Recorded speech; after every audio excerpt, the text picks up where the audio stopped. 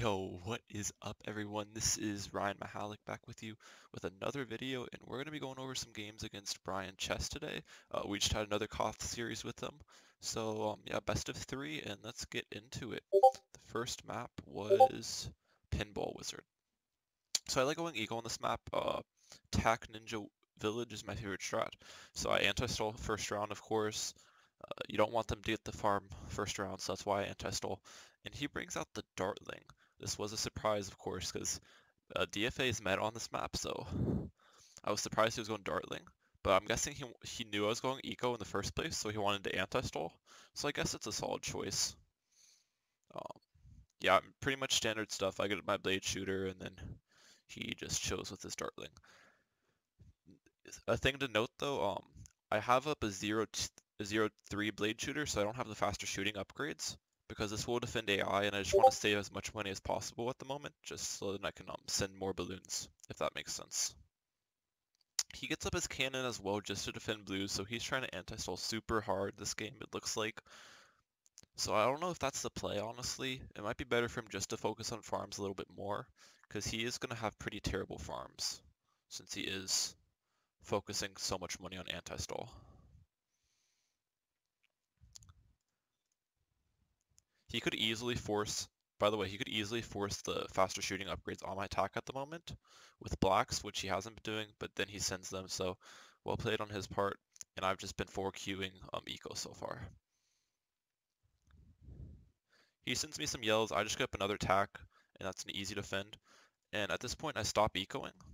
Now normally at this point I'd have around 620 eco or so, because of the anti-stall I'm down about 90, but you can also see how terrible his farms are. So I don't really know if that anti-stall was the move, to be honest with you.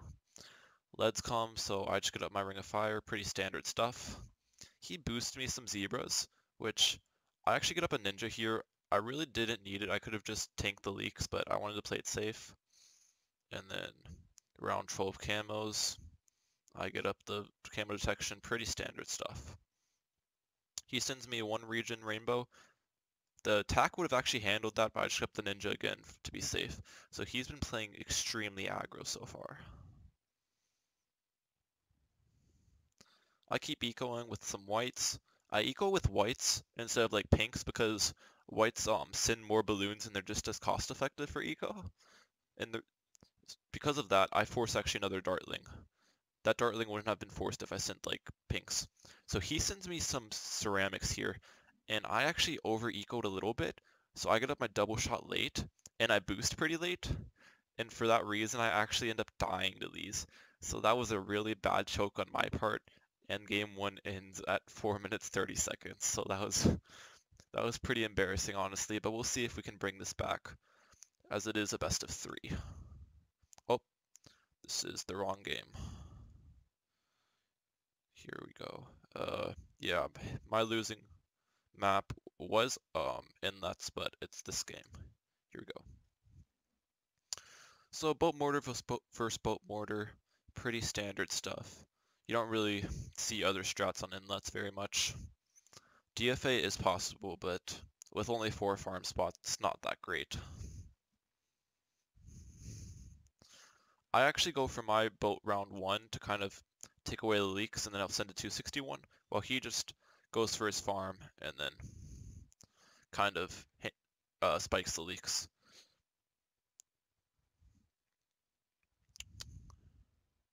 We both get up our grape shots, it looks like, and then we're not going to really send each other stuff till round 6.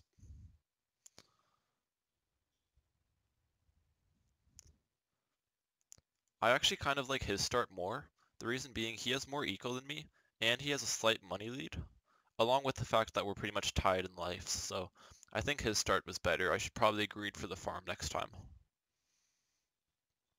He boosts me some blacks, and then I end up doing the same, and we both force his 0-0 boat along with the faster shooting.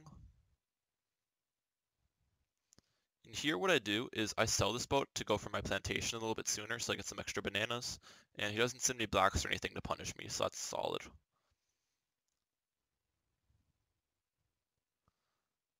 He sends me a yellow rush, I just get up my mortar, and that's a pretty easy defend.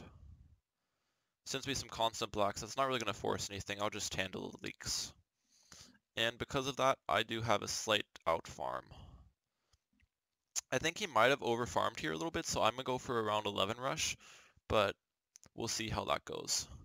He goes for 1-2. Well, actually, he goes for 1 first, and I get my destroyer, and then I counter with 1, I believe. Yeah, I send him a camel lead, and then I send the whites. And he leaks a good bit, but he's able to defend, so solid defend on his part.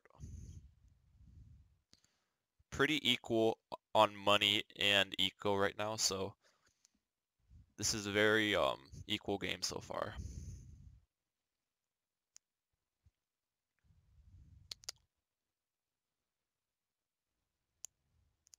So there's a slight miscalculation on my part here.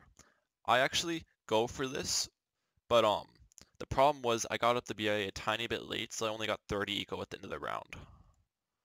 But I was able to preserve my plantation because of it. But I just sell my plantation anyways to rush him around 16.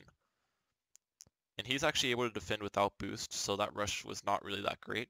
So at this point after that, he is definitely outplaying because I got my BIA late and sent him a faulty rush. He sends me a Moab. Again, my rule stands where if he bloon boosts it, I'll boost it. If he doesn't bloon boost, I won't boost.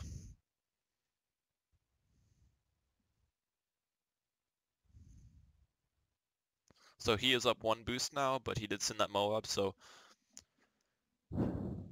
I don't know. I didn't really want to send a Moab, even though I could force a boost. When they have 3 boosts left, it's not really worth it in my opinion. The reason being, 3 boosts and 2 boosts are pretty similar for strength late game since rushes won't last very long. So honestly, and I don't really see myself draining another boost besides 1 Moab. So that's why I didn't really send him a Moab, because I don't really think there's much of a difference between having 2 and 3 boosts in an Inlets game. Okay, here's the thing. So I cashed out my BIA and actually went for triple BIA, and the reason being, I got up my BIA pretty early, so this is going to be a very high farm game, in which case late game, since there's only 4 farm spots, I want as much eco as possible. So this is going to allow me to get a slight eco lead towards late game. Well, he only has 2 BIAs and he's going to be going for his factory here.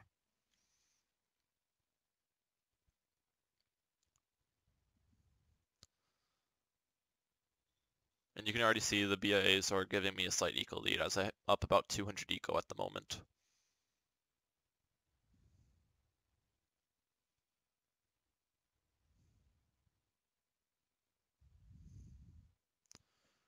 Round 24 comes. What I do is I'm able to just chill with my current defense.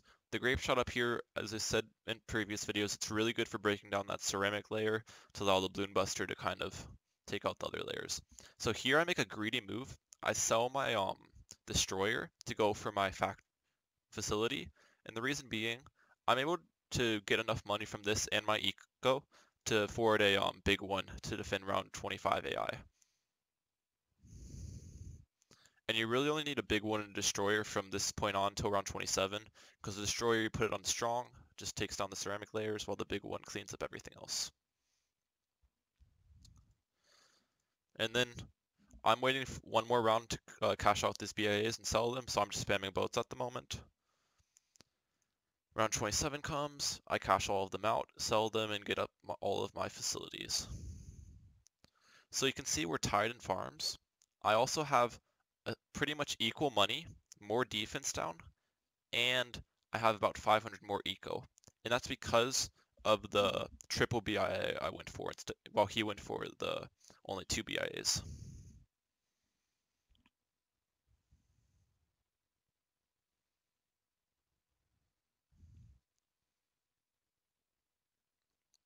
So when late game comes, I like to target all these boats up here on strong.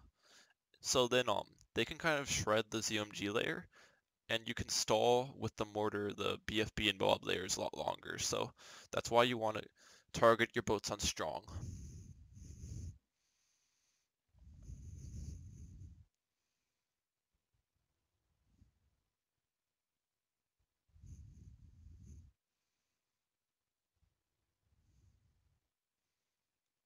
Pretty sure, so I'm also go for another big one. Big one spam is very important because the big ones hit a lot of balloons, so they're really good against cleaning up all of the ceramics and stuff, and they do a decent amount of damage to the Moabs.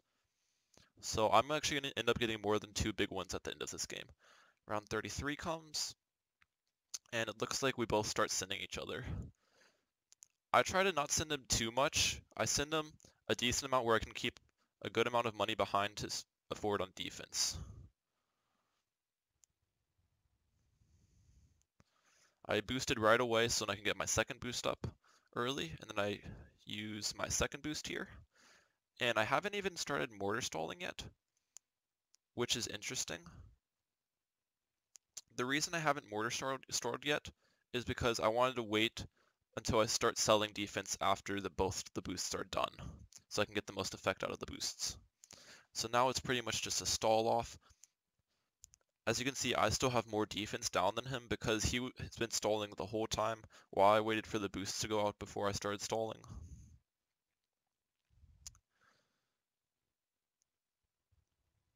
He did have one boost advantage, but at this point, since he's sold a good amount of defense, the last boost isn't even that effective.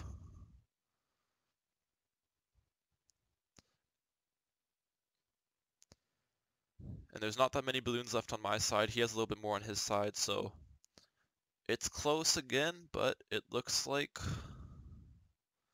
I end up with the victory once again on inlets. So we're going to game 3.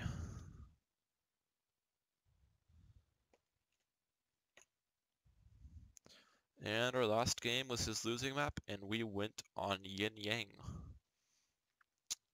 So Yin Yang, Boat Whiz is the meta. I ended up going Boat Mortar, which is better late game. But Boat Mortar is extremely hard to pull off on this map because of how the AI and scent paths go different directions. So we'll see if I can pull it off. He doesn't anti-stall round 1, which is already good for me off the rip, because the more passive the game is, the better it is for my strategy. We both get up our grape shots round 2, and then we're just going to go for our plantation here, and it'll stay pretty passive till round 6.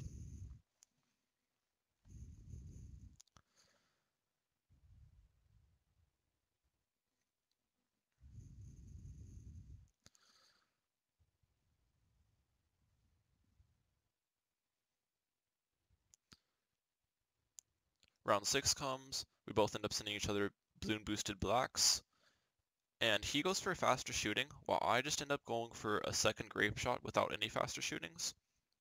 I kind of like my move a little bit more because 2 grape shots I think is better than his defense, and it's similar price. Because my defense can handle yellows pretty well, while his struggles to yellows a little bit.